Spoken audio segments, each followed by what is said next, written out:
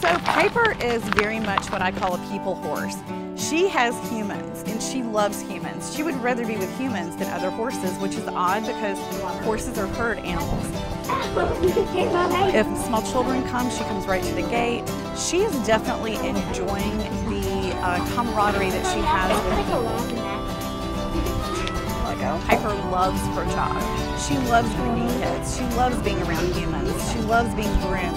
She loves having her hair braided. She'll put her head on kids' shoulder. She's just very a loving horse that likes the attention. So we utilize her a lot for that. Piper is that first horse that a lot of my students see, meet and greet just to get used if they've never been around a horse. And a lot of kids come that have never been around horses, and that's the first horse that they'll be around pony. So Piper plays an important role to the whole process here at Aloha Riding Lessons. I love Piper. Piper seemed to be the all-around best pony for groundwork, and then you could put a kid on its back and have them canter for the first time, and they would do an awesome job. And then one day I came and I noticed that Piper had started growing long hair and a couple other little things were off with her. She was not great with her feet, and found out after we pulled a blood sample that she had what's called Cushing's disease, which is the same as what humans have. So from there, she gained what's called laminitis, and it means they're very sore on their front feet. Piper was having a really hard time walking. To lose Piper was very heartbreaking to me, and I did everything that I could to save her. And one of those things, besides calling the vet, was to get the farrier involved, and that's when I talked to Brendan.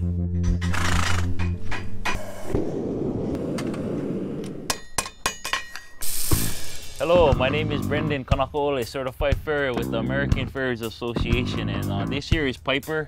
Now, Piper has a disease called founder, and founder is basically just a rotation of the coffin bone lying right here inside the hoof capsule. Because of the rotation, it puts an excessive amount of pressure on the front half of the hoof or the toe area, and it causes the horse to be lame and really sore. So the solution to that is to, one, trim back the heels to change the angle of the bone, and two, we're going to apply a heart bar shoe. The heart bar shoe is made to support the coffin bone and give it some support and hold it up. While we do that, we have to make sure we eliminate some of the dead hoof wall in the front. So while the heart bar is there holding the bone up, the healthy hoof wall can start to grow down and form a nice tight bond with the bone. So first of all, we're going to trim back the heels. You can tell there's a lot of pressure on the front half of the hoof, mainly by looking at the hoof growth rings on the hoof itself. The growth rings here are telling me that the heels have way too much height.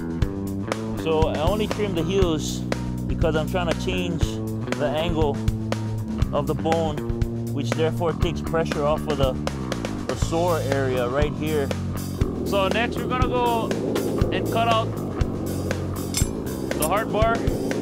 So the heart bar has to be cut and welded into the middle of the shoe so it'll support the frog.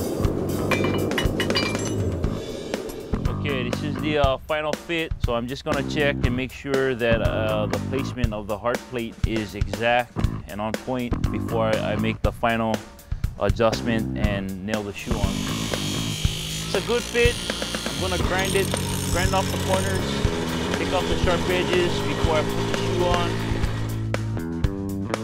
Okay, this is the final product of the heart bar shoe. Now, really important, the last step is that we only want to put 2 nails on the heels. You never want to put anything up here because this is where the horse is sore. So as you can see here, we came a week earlier and resected the toe and cut out all of the dead material. So you see a missing gap here in front of the shoe. Well, that's where the foot is supposed to be. So now that I have the heart bar on there, supporting the bone, it's making room for the healthy material to come back in and grow down and fill in the gaps. Okay, so now you just seen the application of the right foot, the heart bar. And so I'm gonna weld up the left side. I'm gonna fit it on, put it on, and then we're gonna come back in a week to check how the horse is doing. Just judging by the way she's licking her lips, her facial expression, she is telling me that she likes the feeling of the shoe.